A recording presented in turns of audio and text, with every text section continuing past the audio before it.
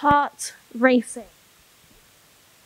airway constricting, breath coming thick and fast, hands shaking, knees about to buckle.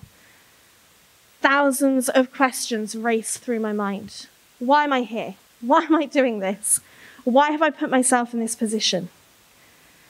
I took a deep breath, I smiled, I acted, and I stepped through the door. Where was I? It was nowhere threatening. I was stepping into my university campus on my first day in 2007.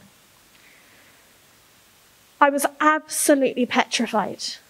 And it took me back to that moment when I was 7 or 8 years old, when my mum was 5 minutes late picking me up from school. I remember standing at the doors, waiting, and after about 30 seconds, bursting into tears, crying inconsolably. She's dead, she's had a car accident, it's all my fault. Admittedly, being a little bit dramatic. 4.5 minutes later, my mother arrives, looks at me, glares, says, "Why are you crying? Get in the car." What I didn't realize then is that I was putting pressure on myself. And over time, I learnt to hide that pressure. I threw myself into a world of literature, Shakespeare, Jane Austen, Andy McNab. And all of their characters taught me the parts to play.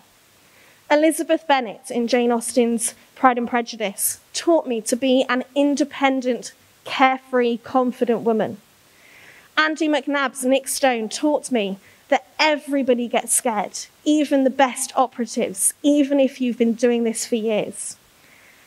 And Shakespeare taught me all the world's a stage, and all the men and women in it are merely players. But what this really made me do was put on a facade for many years. It taught me to hide the truth. I've learnt steps and processes over time and overcome so much. But then the whole world was thrown into this horrific world reimagined. It was a time when all of our plans, all of our possibilities, every moment that we had before us seemed to be snatched away. We no longer had access to the systems and behaviours that we'd learnt before. Nuffield Health says that 80% of adults in the UK have seen a decline in their mental health, whether that's because of sleep, their work-life balance, or their fears of COVID. But for me, my world reimagined was very different. In this moment in history, I was able to look at my priorities differently. I no longer had to focus upon my career or my engagement with society. I had to think about me, my family, and my community, and staying safe. It made me pause. It made me reflect. And in that moment, I realized I'd never truly internalized everything I'd learned. I needed to start living in the moment. I needed me to accept me.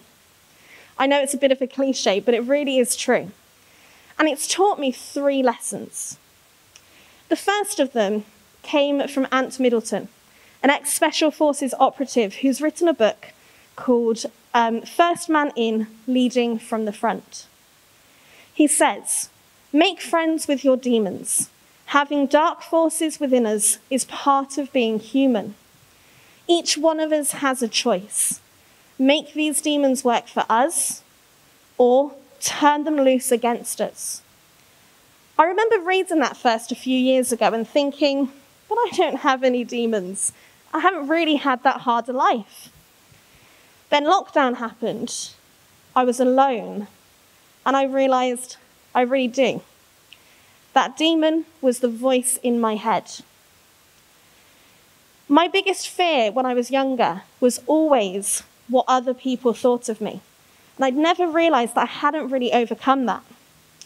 But if I listened to myself, and as Ant Middleton suggested, was 100% honest with myself, acknowledged my flaws, reflected upon them, I would be able to overcome that, because nobody else is able to judge me but me. It reminded me that we have to sometimes speak up and ask for help. It's not a weakness, But actually, if we're truthful and we're honest, we can take control, not force ourselves to be in control. During lockdown, Delta Goodrum, one of my favourite singers, released a song called Paralysed. She sang, "It's just the way life goes. With a little time, with a little hope, with a little light you'll never know. For a little space, for a lot of love, close your eyes and think of better times, big dreams. Open your mind to find a little strength inside. Stop and rewind." Her story is extreme. She had an operation on her salivary gland. There was a complication and she lost all ability to move her tongue. Her nerves were paralysed. She could no longer speak. She could no longer do her job. But she found a way to cope. And in those lyrics, I remembered the key thing that I've always stood by: positivity. For those of you that know me, you know I talk about this a lot. Ultimately, the more positive we are, the more we can progress. Ant Middleton talks about these ideas as being our fear bubbles, the things that we're worried about or unsure of. We have to step into the bubble before we can pop it. And once we pop one, we can pop another and just keep going. Anxiety had always held me back, worrying about what might happen if, should I do this? How will this change things? But once I pop that one bubble, once I say yes to doing something outside my comfort zone, ultimately, I'm going to learn. Failure can only help me.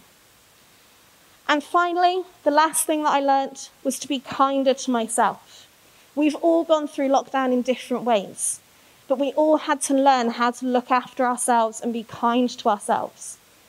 We live our lives at 100 miles an hour these days, but forcing ourselves to do more, or sometimes less, can help us step into our own reimagined worlds.